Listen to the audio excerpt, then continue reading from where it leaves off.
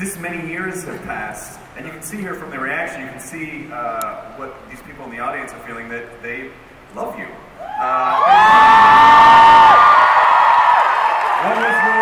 What has this last few years been like for you? Fantastic. It's amazing, but yeah, time ran away with me. I don't know how we got here so quickly. Yeah. Terrifying. But it's just been fabulous to work with all of these guys, to work with such talent, and also to meet you people, to realize that the show is so popular and so beloved all around the world. It's remarkable to find yourself at the center of that. So thank you for all of your affections. At the top, let's talk a little about the Christmas episode. Obviously, it was amazing that you were able to even put that together, because I know you literally just wrapped. Yeah. So, what can you say about the Christmas episode? Is there any information that you have, and what can people look forward to? Well, I kind of think you've probably figured out what we're doing here, in part. It's the 12th Doctor, right, refusing to regenerate because he wants to stay Scottish. And as he staggers out the TARDIS through the snow, appears the First Doctor, also refusing to regenerate. And it's the two of them, it's the 12th Doctor saying to number one, listen, you have to, or all this stuff won't happen. And the First Doctor saying, well, what about you? They go off on a crazy adventure with Mark Gatiss and Bill Potts,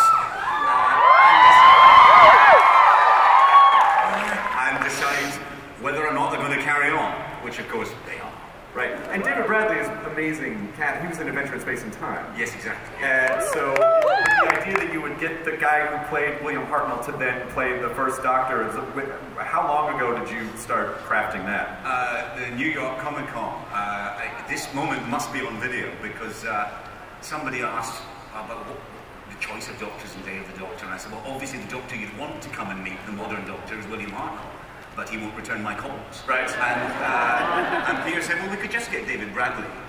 So I presume on video I'm going, oh yeah. And I have to say, his recreation of William Hartnell is absolutely extraordinary. Yeah. There are moments, if you put it in black and white, you can fool people.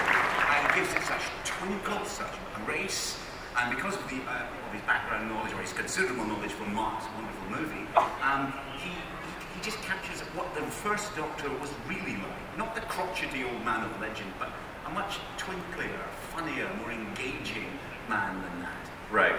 Pearl, I think people are very excited to see you.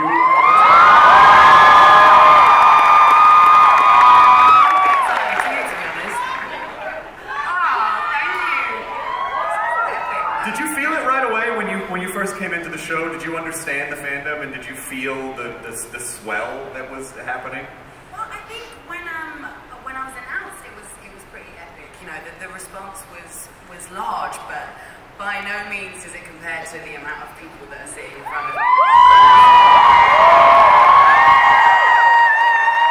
It's amazing.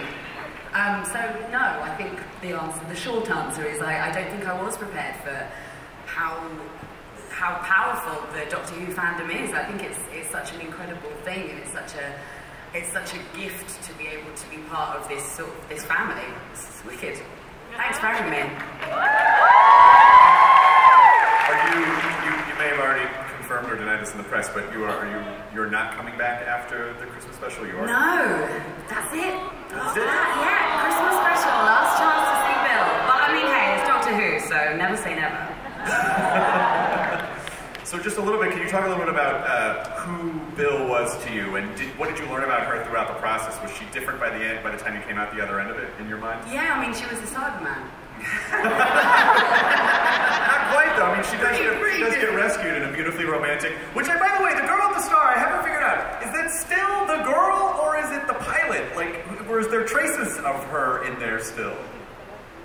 Well, it's still her. Yes. Okay. She's retained her personality, but she's transformed, as people sometimes do, into an all-powerful alien entity and rescue you romantically in your hour of darkest need. And don't we all need that? Absolutely. Someone with a star eye rising out of a puddle to say, "I would take you," and then go off. So, what did you? What was special to you about Bill, and what are you going to miss the most? I think what was useful to me about Bill was that she's so real. I think she feels very. There's so many different elements to her. You know, she's very quick-witted and she's very inquisitive. But someone put it quite well today during one of our roundtable interviews. You know, there's sort of like childlike curiosity to her as well, which I think is great because I mean, who wants to grow up? And I think she does everything quite deliberately. But then, you know, accidentally she'll sort of wander off and get nearly dragged into a puddle. I emailed Matt Lewis last week just to say that I think Nardole is a triumph. I loved him. Thank you. It's nice to be here. Earth is one of my favourite planets. I mean, for you, you know, I assume that you were probably, I've always been a huge Doctor Who fan. Yeah, I mean, growing up I was a fan, and then when I was about 13, they stopped making it for about 1 million years, which was a bit inconvenient. But yeah, it's a pinch yourself moment when you get asked to be in the show. So every single day I walked on set, I felt very, very lucky to be there. Who was he in the beginning, and where did he come out at the end? What do you think his narrative arc was? Well, I think the Christmas specials have a slightly different identity to the regular series, in that they're a bit lighter and bolder, because people in Britain on Christmas Day eat turkey, and there's an enzyme in turkey that makes you fall asleep. So the Christmas special has to keep you awake. So Nardole was very broad, I think, at the beginning, and I just thought, excuse me, I just thought, oh, I'm just doing a cameo in Doctor Who, what a treat. But across the series, I realised that from a performance point of view, I had to try and find a bit more nuance and texture in there. But also, there was more time and space to develop that in terms of writing as well. So, yeah, it was good to try and develop different sides of the character. Yeah, and that's my answer. Oh, wonderful. What a lovely answer it was. I just want to say to Michelle, I think Missy is such a star.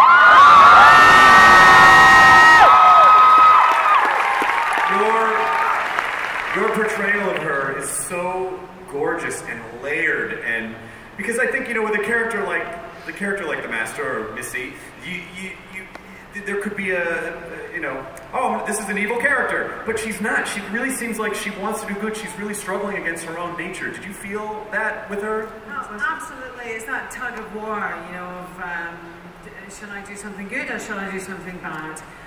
Obviously, I'll do something bad. It's just the pull to darkness is too strong. And but what was fun was to sort of, you know, toy with the idea of being good. And also I think to get away from that two-dimensional character that she could have been, it could have been, you know, in black and white, is to sort of sit in that area, in that kind of grey area of emotionality, where it was interesting to possibly try on good for a minute and see how that feels. And it was really hard, actually, when you're looking into face like Peter Capaldi's with those great big blue watery grey eyes, and just want to kind of, you know, be his friend, and then obviously not. It was difficult. It was a challenge. He presented me with a challenge. He really did, because it's hard to act with this man and not want to be your best self. but it's also that arc of friendship. Yeah. And these beings have been around for so long, and that relationships are naturally complex. And well, that's it. There's the history there. That there was a great friendship once, and it is a little bit like, you know, that friend that you all had that you were very close with, and then one day that friendship just starts to crack and break, and you have a little bit of distance and time. And then you meet them again 100 years later, and you remember why you deleted them from your phone in the first place. It's that type of dynamic. Love it. And also really fun to see John Sim come back too. I have to say, if I'm going to love myself, it was very nice to get a chance to love John Sim. Yeah, but Missy shuts him down. Like, he goes for it. And Yeah, she does. Yeah, she crushed him like a bug. it was all very wrong, Stephen. There was something very wrong about all of that, indeed. But yes, it was an acting challenge that I hope we rose to. You wanted to do it with a beard, then? I did it with a beard. How do you think she's handling dealing? Because everyone would love the opportunity to look at their younger self and say, "Stop being an idiot," because he's obviously very singularly focused, and she's much more grown up and complicated by this point. So, what is it that you think she is really wanting to convey to him in the last moments, where they essentially stab each other in the back? It's interesting that they kill each other. Somebody suggested it might have been suicide. That's a little dark. I think it's just some yoga. Mark, what about you for the season? What has this season meant to you? What has this been like so far, and kind of knowing that it's ramping down and things are about to change? Well, it's a strange moment, it's the end of several eras, and it has that kind of melancholy to it, but it's been a fantastic season. I think it was a joy to do my Ice Warriors episode and be part of this great new feel for it all. I think it's Christmas is a terrific episode. I'm very privileged to be in and to be there for Peter's exit with Peter and David and Pearl. We've had a great time doing it. I think it's a lovely way out, and it's a very Christmassy episode without being sort of on the nose Christmassy. It's sort of happy, sad. It's got all those things that Christmas brings up in you. It's a lovely exit, and we've had a great time doing it. I want to kind of spend the rest of the panel. We're going to show you a clip. We're going to take a look back at the last few seasons with Peter. We're going to have some time for audience questions.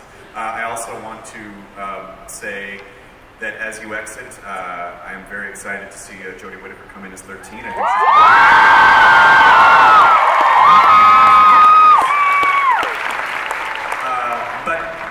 at the same time, I'm also very sad to see you go. And this is the thing that the show has done with us since the beginning, which is someone new comes in, there's about 5 minutes where you're like, I don't know about this. And then after 2 episodes, you're like, please don't go anywhere ever, That was the same speech you made the last time I was here. It's 100% true.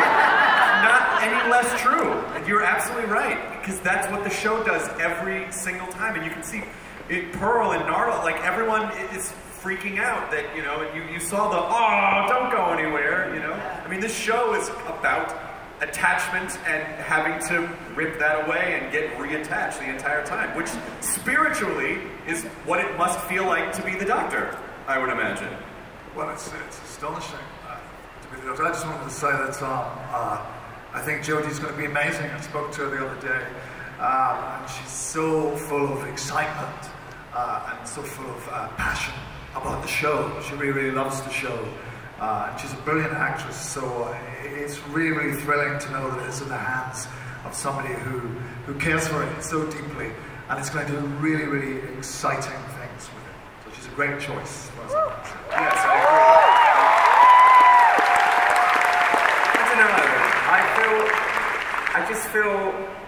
I don't know why it's a bit tokenistic to cast a human as the Doctor. We're making progress, we're making progress.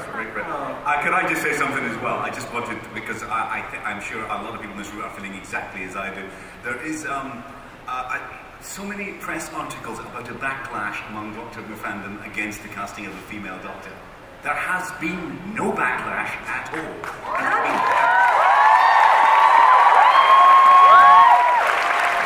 The story of the moment is that the notionally conservative Doctor Who fandom has utterly embraced that change completely. 80% approval on social media. Not that I check these things obsessively. And yet so many people wanting to pretend there's a problem. There isn't. In fact, it strikes me the Doctor Who fans are more excited about the idea of a brilliant actress playing the part than the fact she's a woman. It's been incredibly progressive and enlightened, and that's what's really happened. I wish every single journalist who is writing the alternative would shut the hell up. It's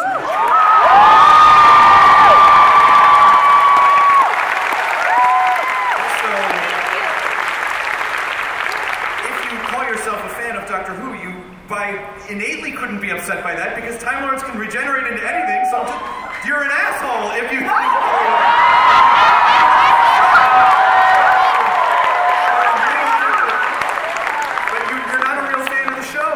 If you don't accept this, it is 100% within, I mean, it's like everything about it. So, but I really want to spend the last bit of time talking about you and being able to send you off here at Comic-Con. It's very special that you all were here.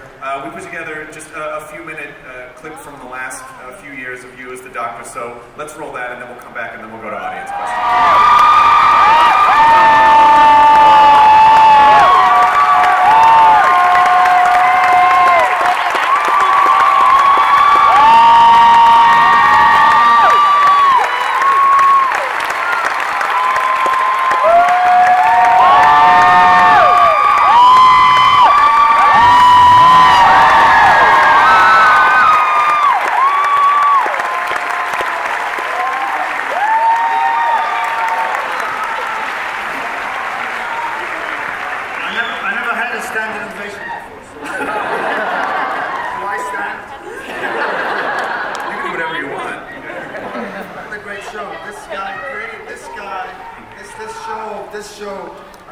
Every shot you saw there came through this gentleman's mind, through his eyes, through his generosity. You know, he's put together an incredible team. He's an incredibly gifted artist. But the message of kindness comes from his heart, and also the creation of a female doctor comes really from the creation of a female master.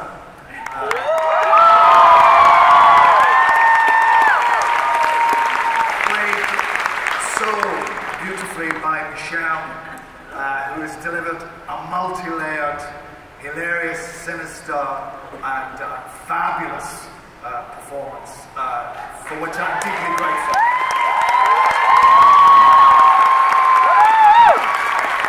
So Jodie, the idea of a Time Lord being both male and female came from Steve. So. Karen has been an absolutely magnificent new contribution to the show. She's stepped into this juggernaut that we have, and brought us a real living character in Bill Potts, who has her feet on the ground and her heart on the stars.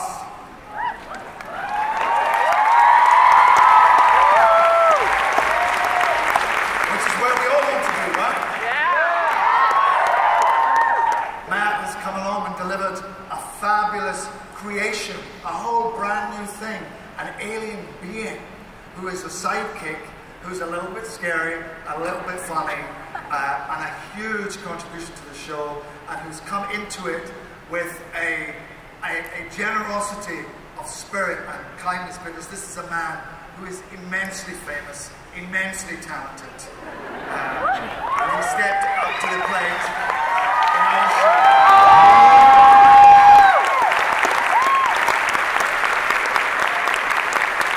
With humility and grace, and made season 10 one of the most special seasons ever.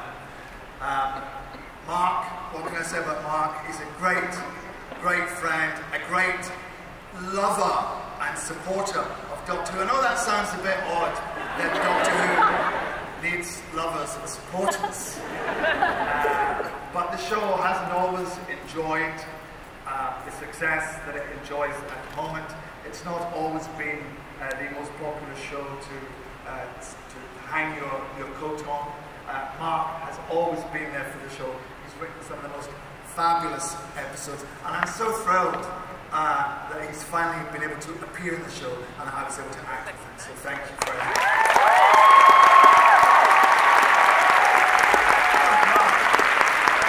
I just did a big speech there. Thank you for this San Diego Smart water. You're sensational too. Oh, sorry. Thank you.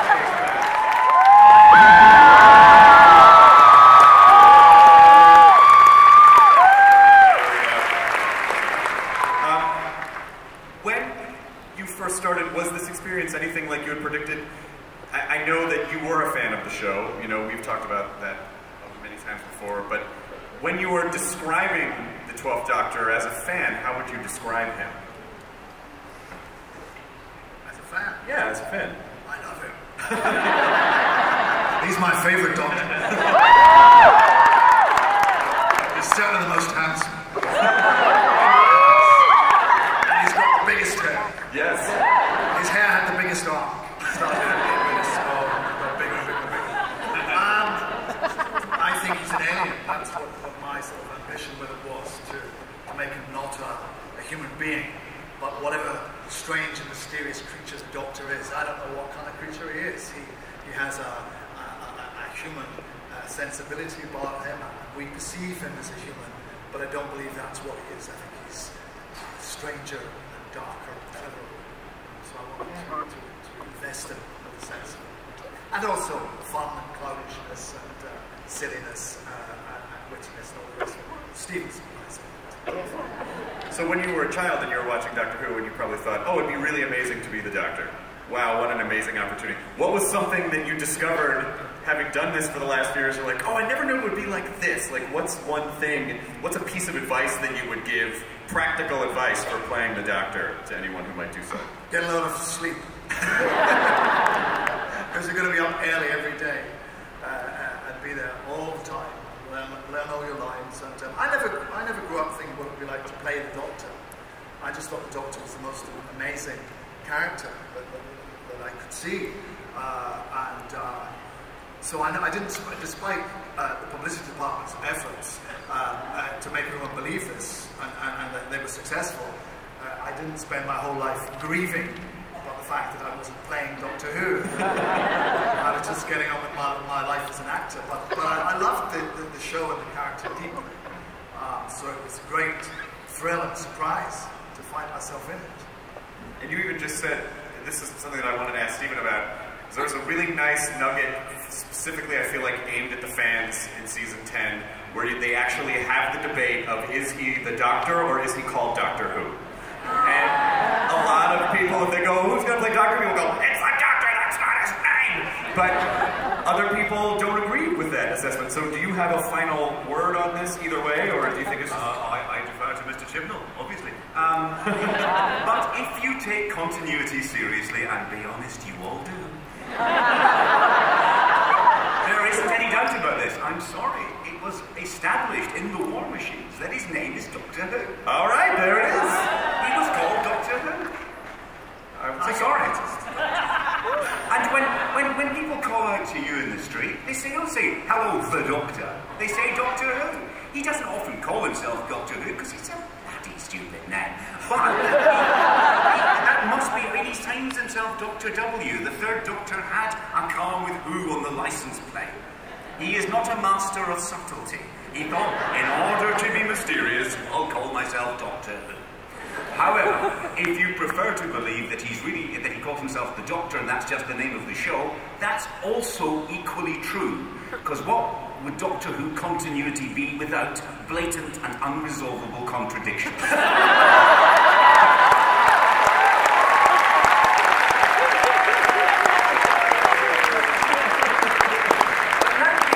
Nobody's first name is actually Doctor. Doctor Who? No. Yes, it is. No, he is a Doctor. Maybe his first name, we just don't know. Maybe it's Hillary or Michael.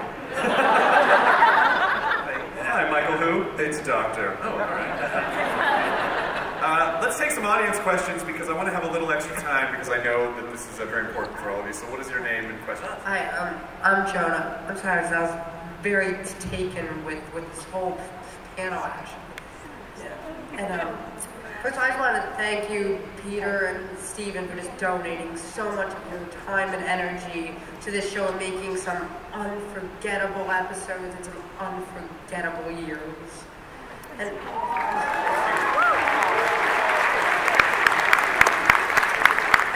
what I was wondering is every Doctor kind of has that iconic moment that when you think of that Doctor, you think of that moment. So Peter, what do you think is your iconic moment? By the way, you don't need to be nervous. That was an amazing question. That was an amazing question. I think my iconic moment was decided for me, which is the best iconic moments always are, and it was this one. Which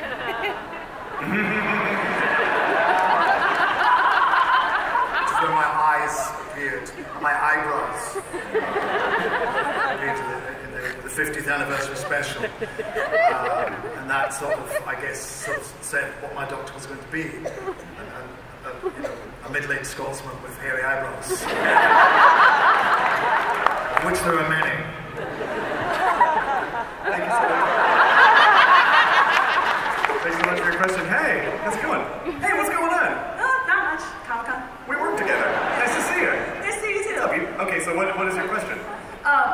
First, I just want to say, hi Pearl, you're amazing. Thank you. Hello. Thank you. My question's actually for those who have written episodes. I was wondering, when you're writing, what do you think the most important element of the Doctor's character is to not leave out when you're writing him? Or her. We're in pronoun hell from now on. Let's repeal gendered pronouns because we're going to be unable to talk. Oh, Mark, you got anything? What not to leave out? Well, I mean, the thing, it's an old cliche really, but the Doctor is always the Doctor. I think that's what happens. No matter who's playing it, you have a sort of default version.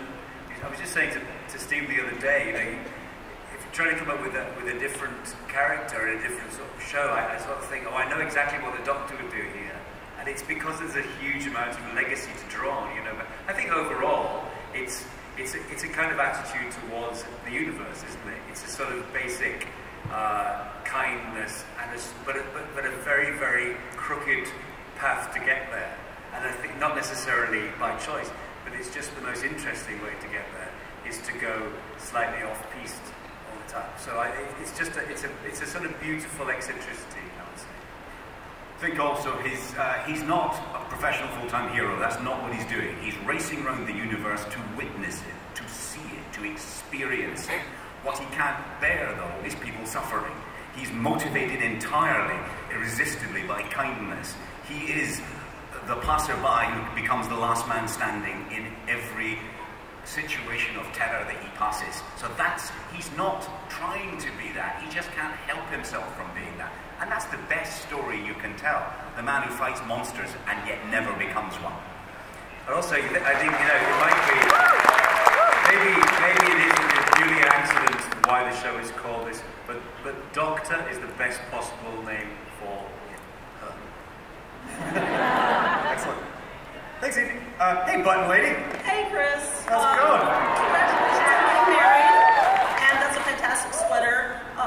Oh, yeah, I just wanted to give a shout out to the lady who made this. Her name is Bridget. She has a website called Draw 4 Designs. She knitted this by hand, and I hope she enjoys that I wore it at Comic-Con.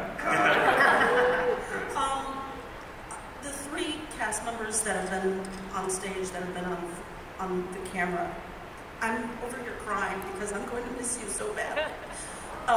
You've been fantastic, especially this last season. Thank you so much for every emotion that you've put me through.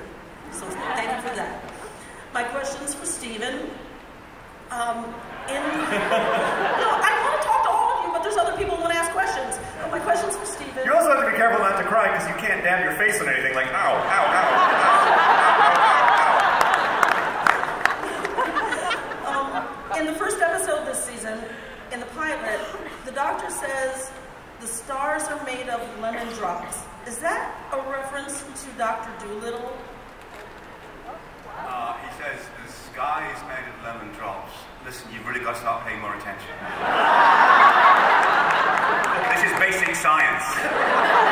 Stars made of lemon drops? That would make no sense. The sky is made of lemon drops. It's physics. Physics. Look it up. It wasn't actually. I think it's isn't it in the song Somewhere Over the Rainbow? Rain thing in sky. That is colours. Yeah, that one. It's actually the song that Anthony Newley sings called "My Friend the Doctor," and he says the stars are made of lemon drops. And I give you I didn't know that. I instinctively rip off stuff even when I'm not trying to. Thank you, Button Lady. Nice to see you this year. Hello. What's your name? Illyria. And what is your question?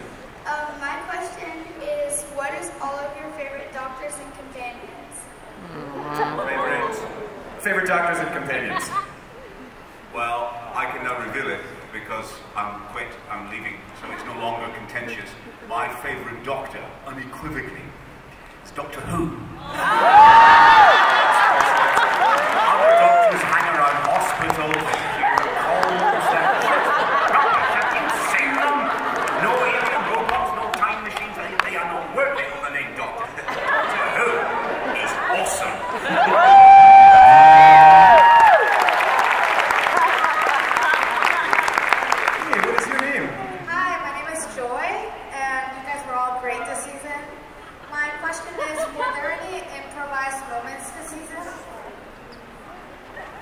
Any improvised moments this season? I was mesmerized by the gentleman stroking his beard.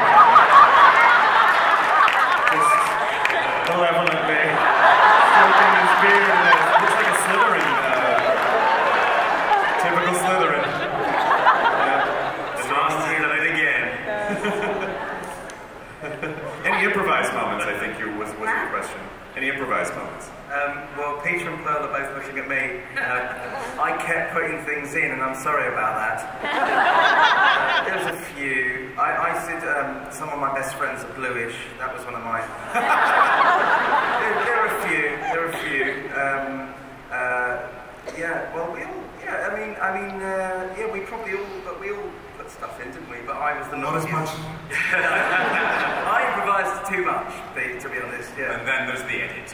That's not fair. Actually, my favourite addition that you put in, that wasn't actually a funny line. It was just after the doctor had said his linen drops line, you said, "Oh, you're very silly sometimes." Yeah. I love that line. No, I thought you can be very silly sometimes, you know, because I suppose it was because people were always saying. People at that point were saying how silly Nardok was, so I thought it was nice for him, clearly the silliest man in the show, to tell off the most serious man being silly. Yeah. Well, thank you for letting me ruin the show with all my... Thank you so much for your question. Hi, what is your name? Hi, my name is Jessica, and I just have to tell Peter again, you are my favorite doctor. You won the game because you encompassed all the doctors within your performance, and I love the nods you did to previous doctors in there. It really gave us a peek into his brain. So, my question though... They're not laughing at you. The guy behind you who looks like he sells drug spells to first years in Hogwarts is continuing to plot something.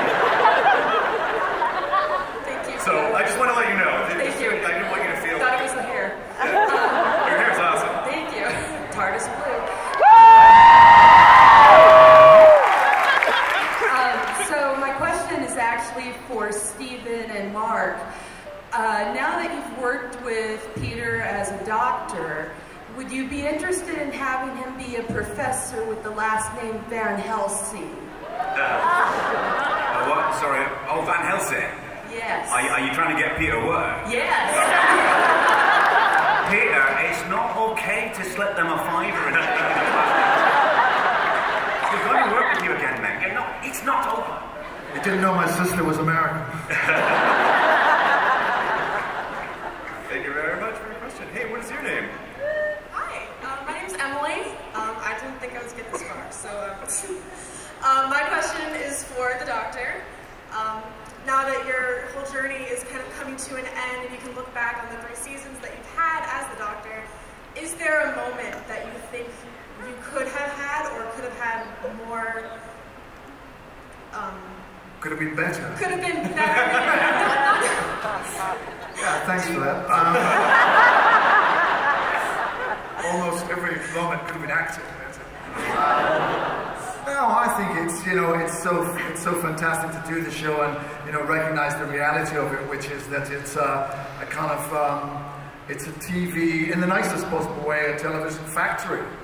You know, we have to make a show, we have to deliver that show, and we get on with it and do the best we can within the time that's available to us. And sometimes we could have been better, or we could have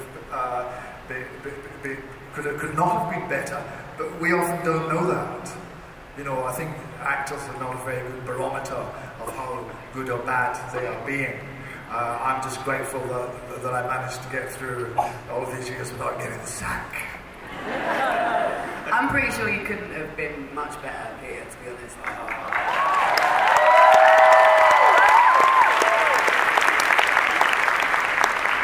I'm curious, for you, Pearl, what are you going to miss the most of this brief journey that you've had? All of it. I don't know. I feel too attached to it still to look at it as objectively as that. I think maybe after some sleep and a bit of sunshine, I might be able to think about it more clearly. But it's been such an amazing journey. It's such an incredible show, and it's so well loved, and it's so amazing to have been able to work with people who I have admired for many, many years. So yeah, I would say probably that. I think working with all of you guys has been so amazing. So I'll miss that. Let's do it again sometime. Well, because it, you know, as an actor, it probably just feels like, oh, okay, well, you know, I obviously like the show, but this is you know, it's a job. We got to go to work. We got to get these done, like you were saying. But when you see that it's actually such a lifestyle for people. I mean, people will be cosplaying as Bill for the rest of time now. Like, you are a part of the universe now, and that's indelible. And I think, you know, particularly now, it's nice to feel like, to have a world where we see that, oh yeah, okay, it's not all crap, someone has our back out there, you know, someone really does have our back out there. I mean, that form of escapism and that form of hope is really important right now. So something that has been really special for me is being able to watch the show and being like, oh, there is a perfect world somewhere. What is your name? My name is Russ. And my question is for the cast. There's a lot of great monsters and creatures within the Doctor Who universe, and I'm wondering if you guys have ever thought of something on your own and tried to bring it up. If anything that you really wanted to see has just been outwardly denied, or just you haven't talked about it ever. Rubber gloves coming alive. Just off the cuff there, great big rubber marigolds that just keep coming at you, and type of thing. I suggested a monster that makes everyone gay, particularly men between the ages of 22 and 28. I didn't go for that.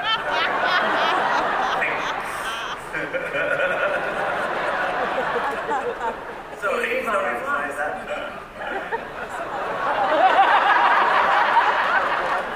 What about you? Or was there a particular monster that you want to see on the show? Is there a particular monster that I wanted to see on the show? I don't know. Maybe like, I'm thinking kind of like a hair monster. I feel like there's a lot of hair going on the show. There was this season. But I mean, if I stand behind you, then it looks like you. I mean, I did it earlier. It's good. This is good.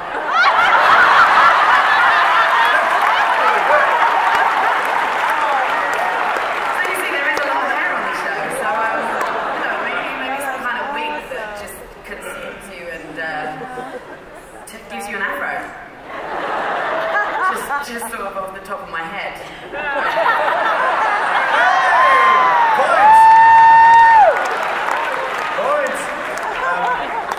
I'm curious, Steven, do you feel like you did everything you wanted to do at this point? Do you feel like there's anything left undone?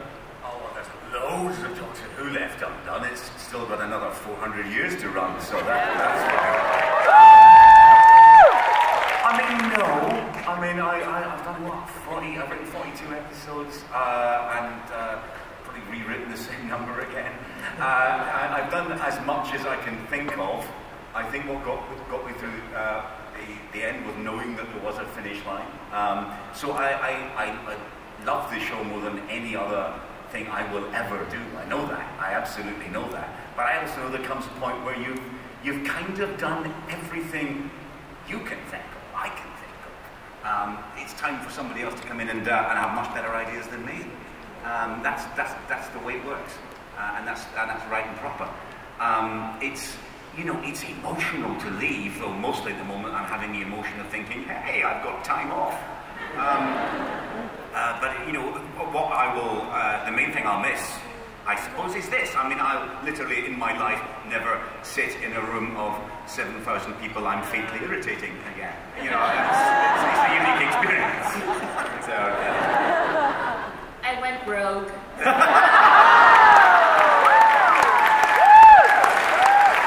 What is your question, Rogue Dalek? My question goes to all of the cast. What was your favorite scene to record during season 10? A particular scene that sticks out that you like, Peter? The scene where I got to do Venusian Aikido. That was madness. Because we studied that, Mark and I studied that very intently. Make sure that we had a very accurate John Pertwee-esque noise and pose. And I hope he's looking down on us and smiling. And then we got it back. Michelle, do you have a particular scene this season? That scene, because I loved Oliver Lansley. We were talking about that early Smurf boy, the blue guy, and he was brilliant. And it was just a fun kind of ensemble day where we all really enjoyed each other immensely. I can say I obviously really enjoyed working with everyone here, but I'll pick a moment which is in Oxygen, episode 5, I think it was episode 5, where Nardole runs round the corner and says, "There's a rescue ship on the way." And I loved it because never does anyone with this face get to say a line like that in silence. For good reason. But I am never, ever normally entrusted with a line of dialogue like that. So it was just lovely to go, "There's a rescue ship on the way." So that was my favourite moment.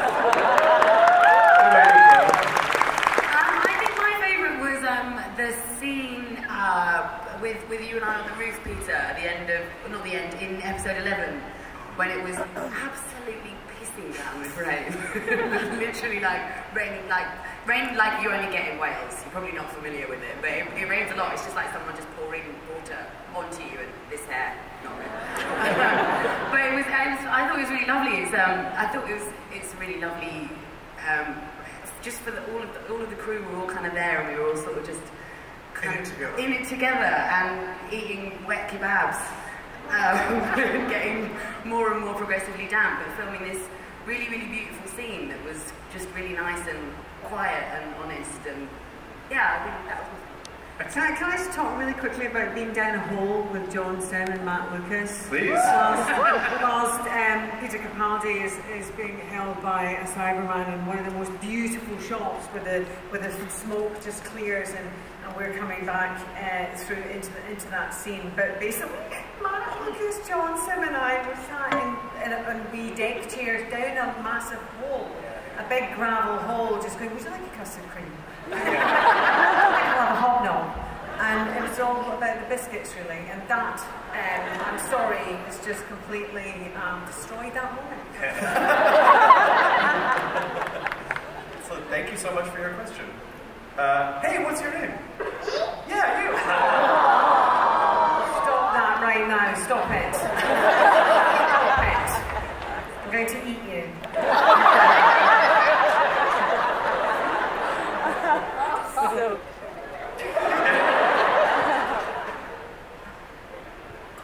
Yes. After she tells you how to do that, you should take her by the shoulders and just do this. Shake it out of her. She wanted to know what was the hardest thing you did in the show. Oh. What was the hardest thing you did on the show? I had to dive twice on one day. That was pretty tough. And I had to keep a straight face when that happened, so that was hard.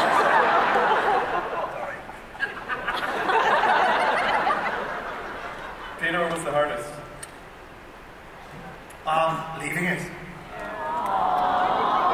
Even for him, even for the doctor. I mean, even like that jamming his hands in the snow, that one shot, and he's fighting against regeneration and saying he's fighting against, "I don't want to go, I don't want to go." Yeah.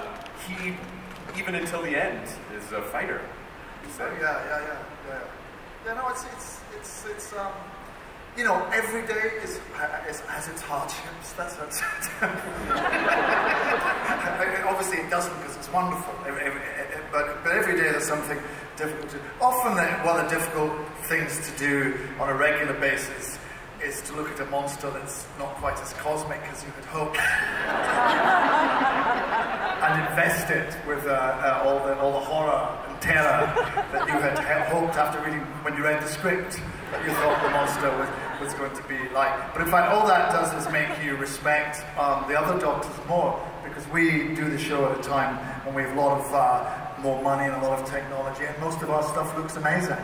And all of the previous doctors have worked really with a lot of unconvincing latex, rubber, cardboard, and rice, and porridge and stuff. And never for a second have they ever shown you anything other than utter commitment to that truth. So that's great acting. You know, it's really, really good acting. So thank you very much. We'll time for one more question. That is you. What is your name? I'm Sylvia, and I met Michelle last year, and so you asked me to write a Misty spinoff, and I did. So I'm wondering if there's any possibility that could actually happen. Oh, thank God I'm going to work again.